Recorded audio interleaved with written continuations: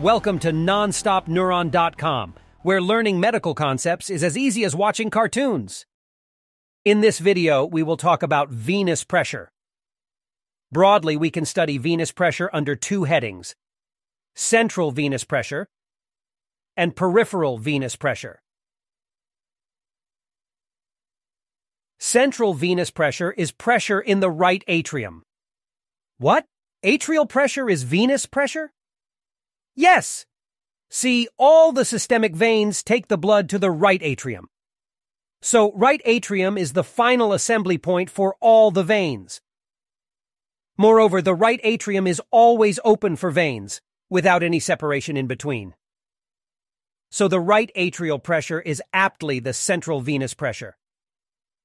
Normally, it is about 0 millimeters of mercury, and it can range from -5 to +30 millimeters of mercury in different situations.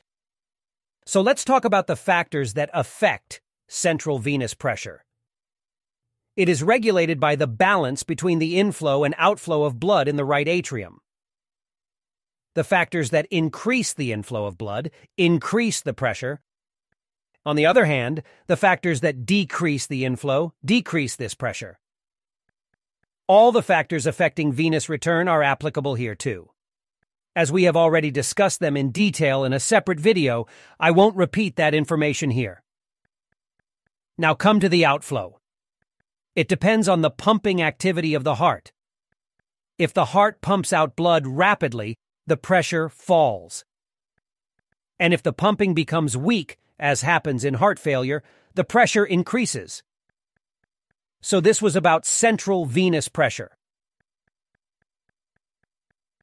Now let's talk about peripheral venous pressure.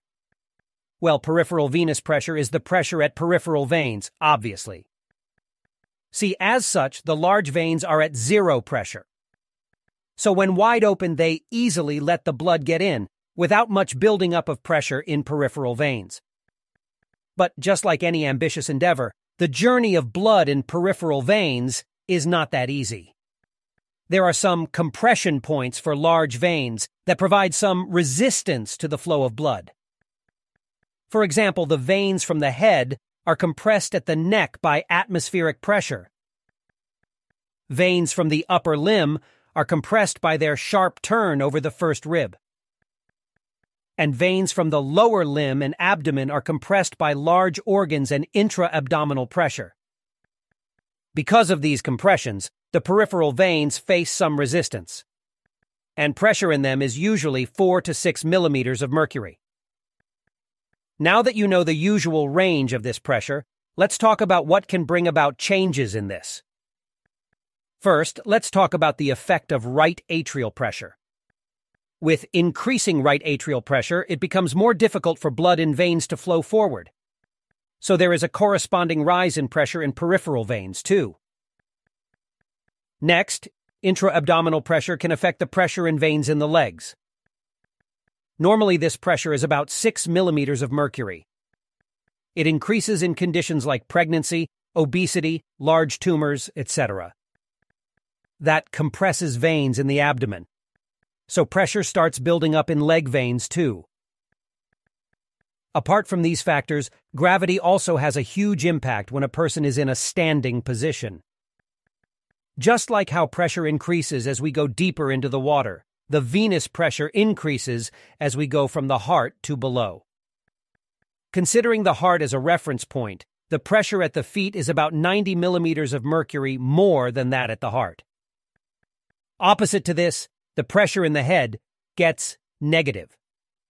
The negative pressure in the head is possible due to the skull, which prevents the compression of tissue by atmospheric pressure.